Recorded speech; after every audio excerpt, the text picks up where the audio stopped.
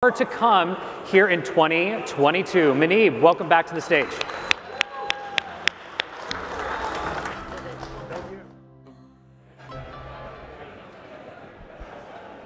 Hey everyone, I feel like after a bow-tied Muneeb, I'll have to up my dressing game.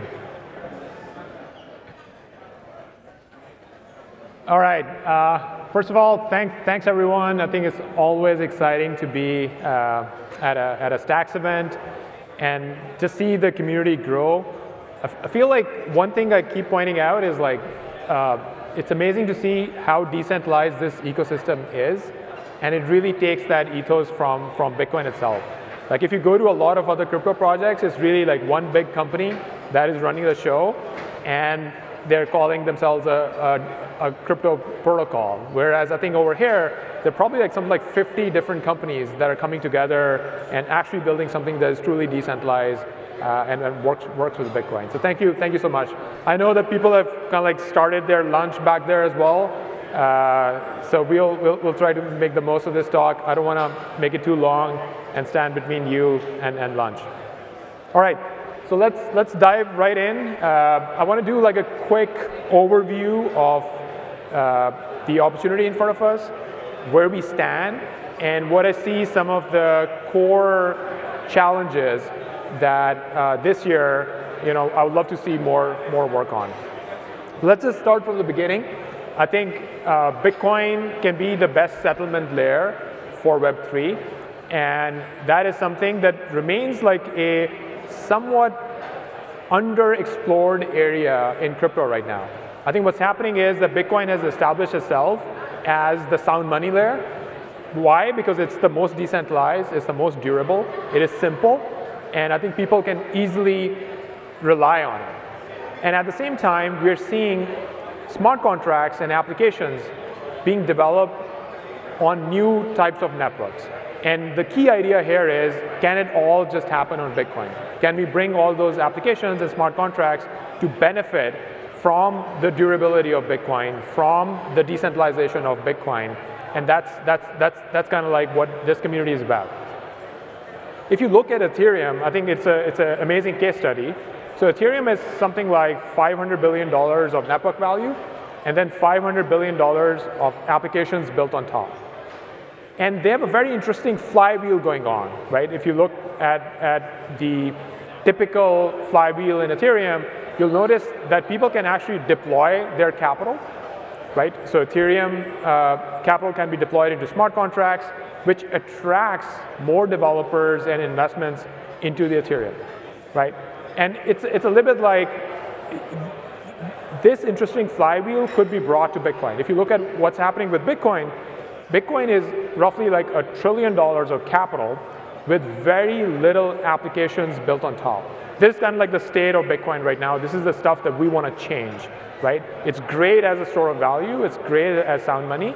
But there's almost like $1 trillion of capital sitting there passively.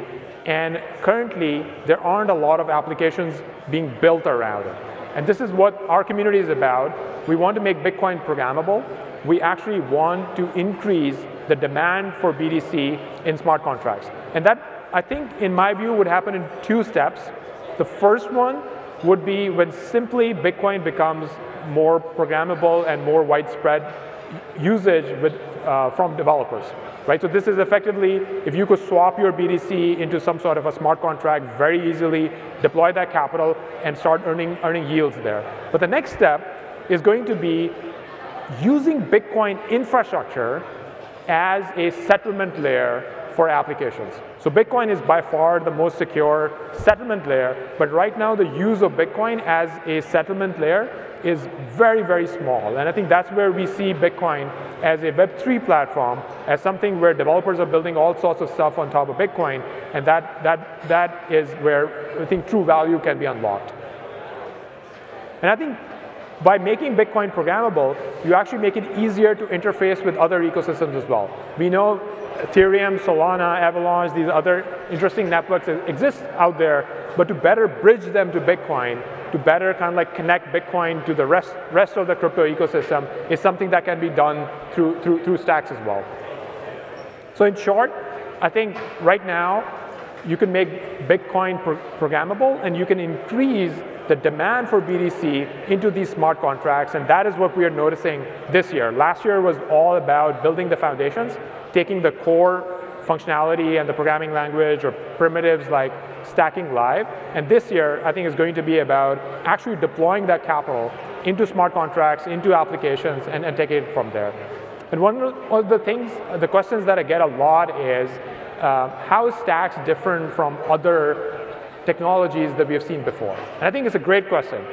You basically need to have two core functionalities. One is that Bitcoin needs to stay on the Bitcoin chain. Like if you have to take BTC and issue it on a different network, like Wrap Bitcoin or Ethereum, you're kind of like losing out on the decentralization and security properties of Bitcoin. So Bitcoin has to stay on the main chain as much as possible. And secondly, you need to have fully expressive smart contracts. You can't have limited contracts. You need to give developers fully expressive smart contracts so they can build whatever that they want to build. So that's I think, how you can compare Stacks to some of the other approaches out there. Lightning, for example, is great for payments, but it does not have smart contracts. And there are networks like RSK or Liquid that work more as like independent networks instead of having a cross-chain consensus with Bitcoin and being able to do interesting things just with simple Bitcoin transactions the way Stacks can.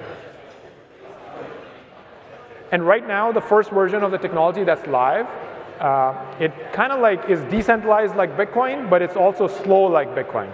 So I think one of the interesting things that we will see more work on this year is getting a really fast transactions layer for Bitcoin. And I think that's the work called hyperchains. Some of you might be familiar with. But the way to think about hyperchains is that Bitcoin remains the settlement layer, and it scales out in different layers around it. Stacks brings a programming layer, and hyperchains can bring a fast transactions layer. If you look at the crypto industry right now, what's happening is that most people, they experience smart contracts through some of the newer generation L1s, like Solana or Avalanche, and they see really, really fast speeds, right? And they start to expect like that type of performance from more decentralized ecosystems like Bitcoin as well. If you go and experience the contracts on Stacks today, you'll notice that Stacks kind of like works with Bitcoin blocks. And it's kind of like Bitcoin blocks happen every 10 minutes. So there's a trade-off between decentralization and speed.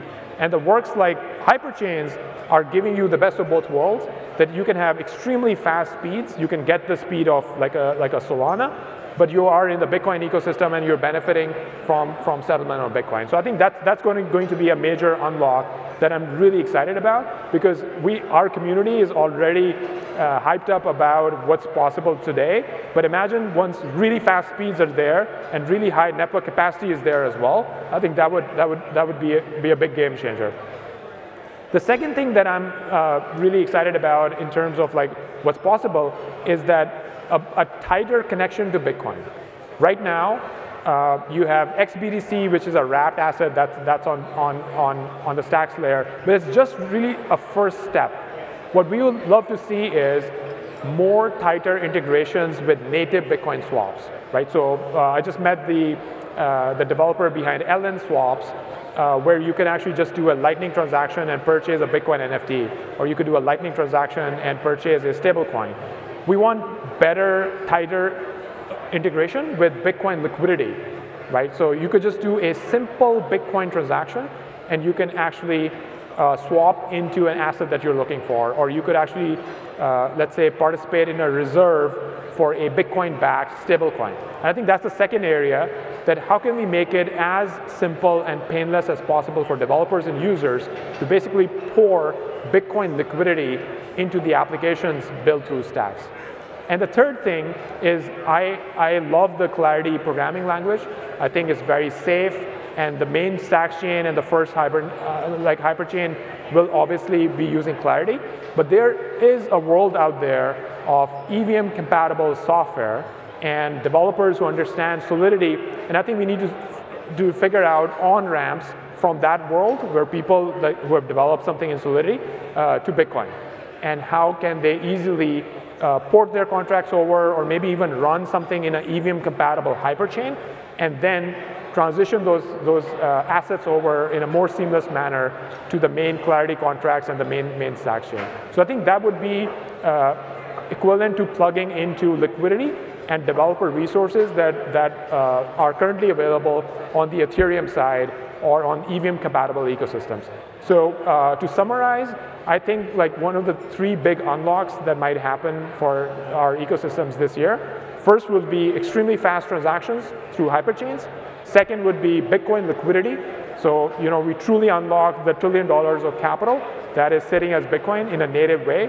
And third would be some sort of bridges or compatibility with EVM systems, so we can bring more liquidity and smart contracts from that world into the Bitcoin world. With that, thank you so much, and I'm so excited to be here.